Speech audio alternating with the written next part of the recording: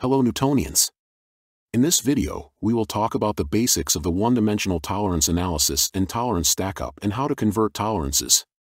We will show you two methods that we can use for the tolerance stackup analysis: worst-case tolerance analysis and statistical tolerance analysis. In this video, we will not consider geometrical product specification, ASME standard name, geometric dimensioning and tolerancing, GD&T.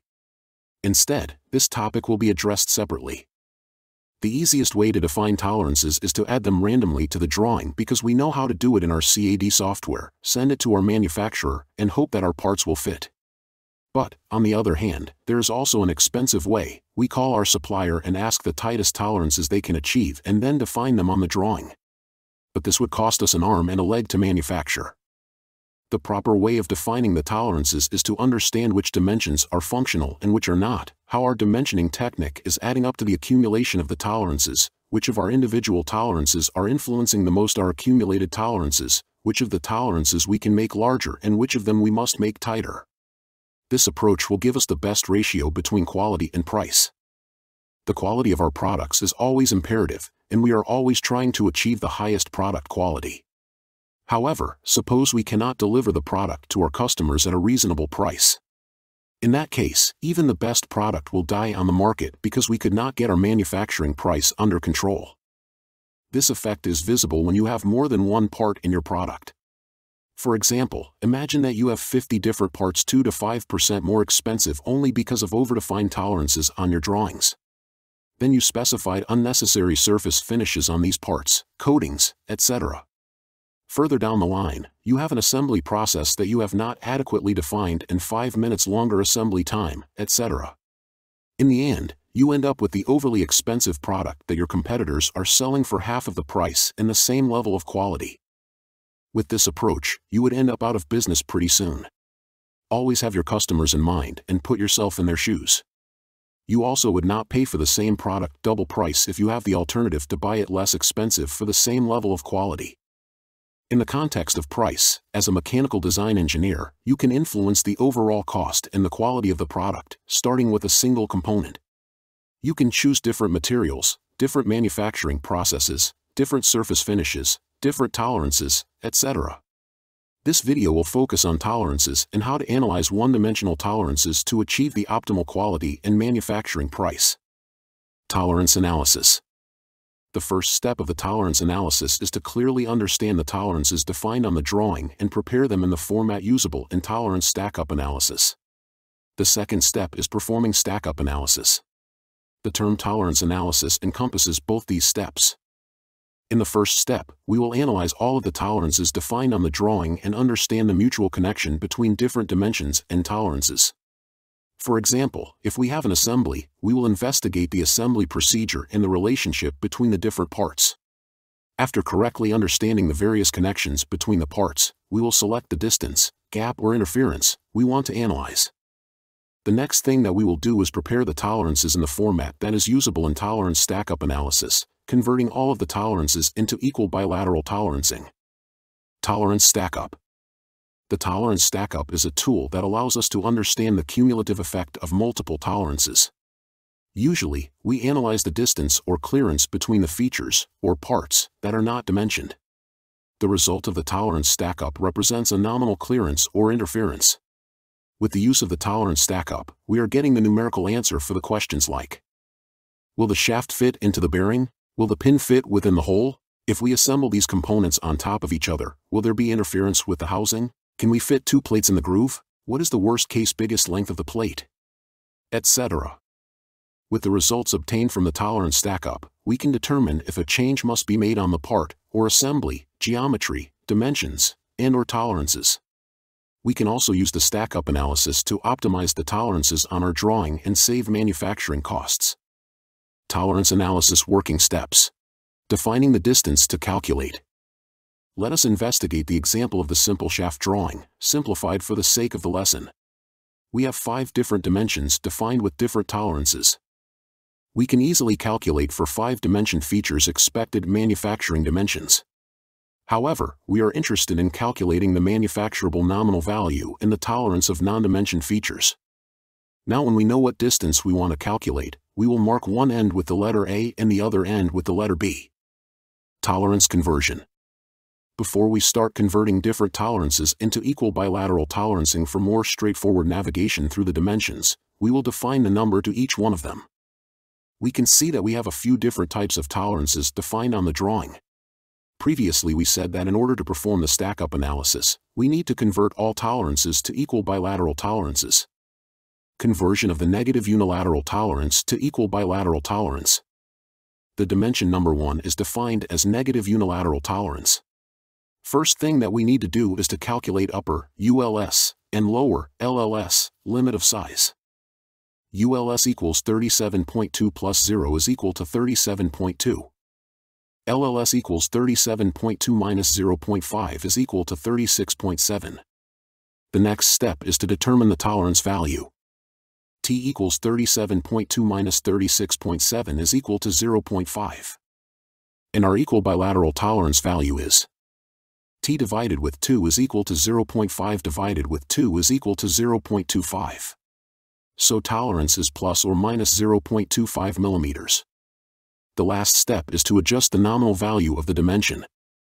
N equals LLS plus T divided with 2 is equal to 36.7 plus 0.25 is equal to 36.95. In this case, our adjusted equal bilateral tolerance is 36.95 plus or minus 0.25 millimeters. General tolerance. Dimension number 2 has no visible defined tolerance, but that does not mean there is no tolerance value defined. Usually, the standard for general tolerances is defined in the title block of the drawing. Most often, it is stated as ISO 2768, MK. Please do not make this mistake and forget about the general tolerances. If we look up in the ISO 2768 tolerance table, equal bilateral tolerance for dimension number 2 is 10 plus or minus 0.2 millimeters. Conversion of the unequal bilateral tolerance to equal bilateral tolerance. Dimension number 3 is defined as unequal bilateral tolerance. The first thing that we need to do is to calculate the upper ULS and lower LLS limit of size. ULS equals 100 plus 1 is equal to 101. LLS equals 100 minus 2 is equal to 98. The next step is to determine the tolerance value. T equals 101 minus 98 is equal to 3. And our equal bilateral tolerance value is T divided with 2 is equal to 3 divided with 2 is equal to 1.5. So tolerance is plus or minus 1.5. The last step is to adjust the nominal value of the dimension. N equals LLS plus T divided with 2 is equal to 98 plus 1.5 is equal to 99.5. In this case, our adjusted equal bilateral tolerance is 99.5 plus or minus 1.5 millimeters. Conversion of limit dimensions to equal bilateral tolerance. Dimension number 4 is defined as the limit dimension. In this case, the upper ULS and lower LLS limits of size are already calculated. ULS equals 11. LLS equals 9. The next step is to determine the tolerance value.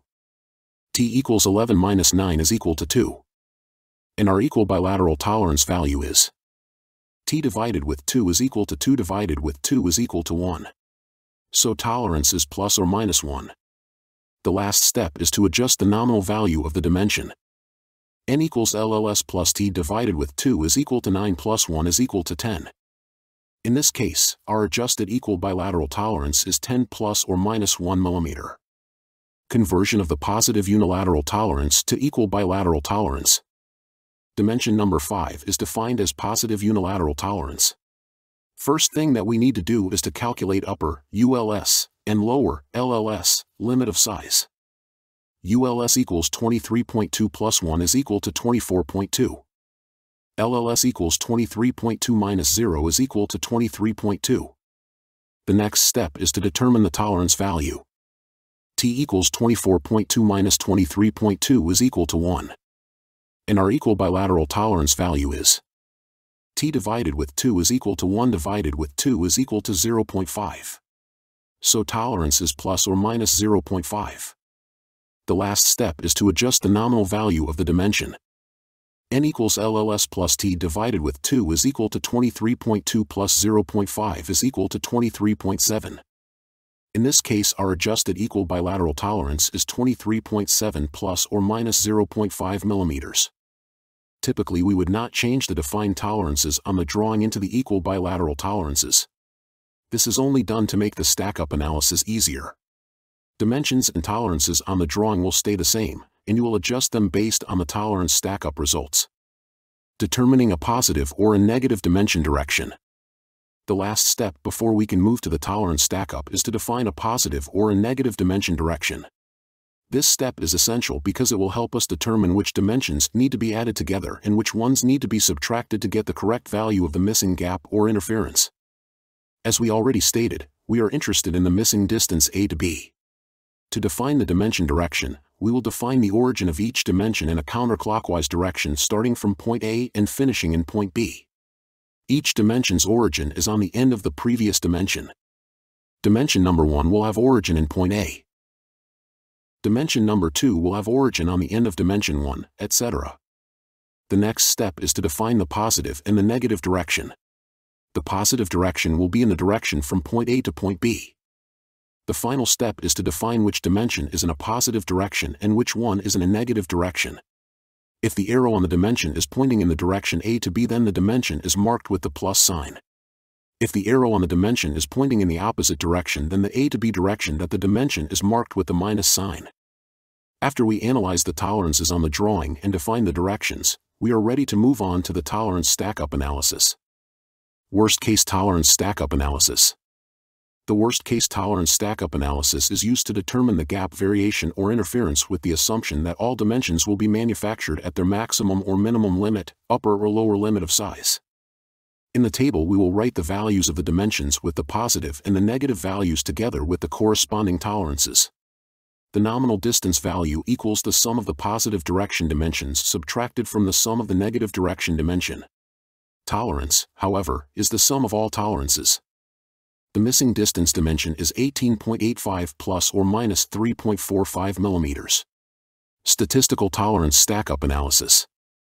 The statistical tolerance stack-up analysis is used to determine the gap variation or interference with the assumption that not all dimensions will be manufactured at their maximum or minimum limit. The dimensions will likely approximate the normal distribution. Most of the dimensions will be closer to their nominal value than either extreme. We will use RSS, root sum square, method. When tolerances are calculated with the RSS method, in 99.7% of cases, the manufactured tolerances will be inside this range.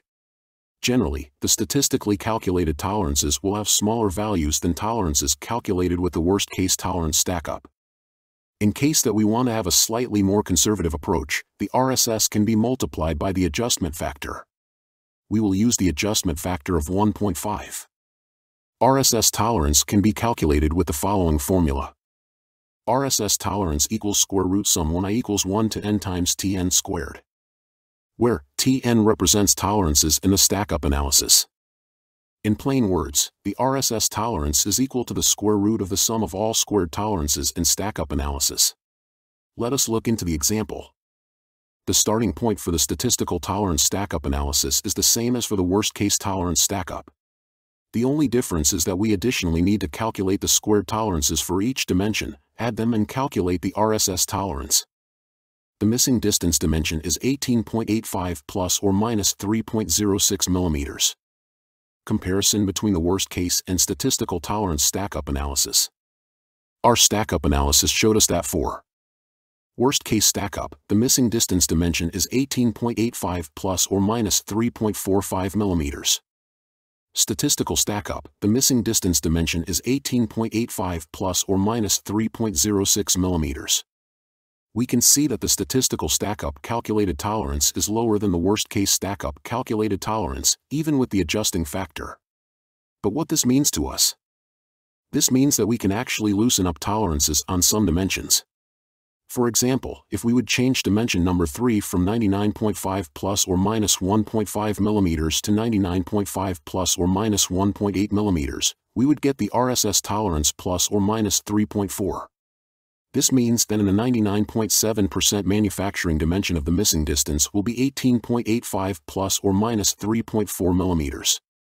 From this point of view, we would get almost the exact manufacturer dimensions as we previously had with the worst-case Stackup, but we would have looser tolerances in this case. Looser tolerances mean that your supplier has a larger room for error, which results in a lower manufacturing price. I would suggest that in your calculations, you use both methods. This will only add a few additional fields to your calculation sheet, but it will give you better insight into the overall tolerances. Now you have an excellent overview of one-dimensional tolerance analysis and tolerance Stackup. Make sure to check the description below for the link and download Tolerance Stackup report completely for free. In the second part video, you can learn more about the influence of the dimensioning techniques on Tolerance Stackup and how to create your own Tolerance Stackup report form. Did you learn anything new in this video? Let us know in the comments below. Do you like our videos? Then, give us a thumb up, comment, and share it with your friends, colleagues, and on your social media channels. And if you want to become a part of the Newtonians, make sure to subscribe to our channel.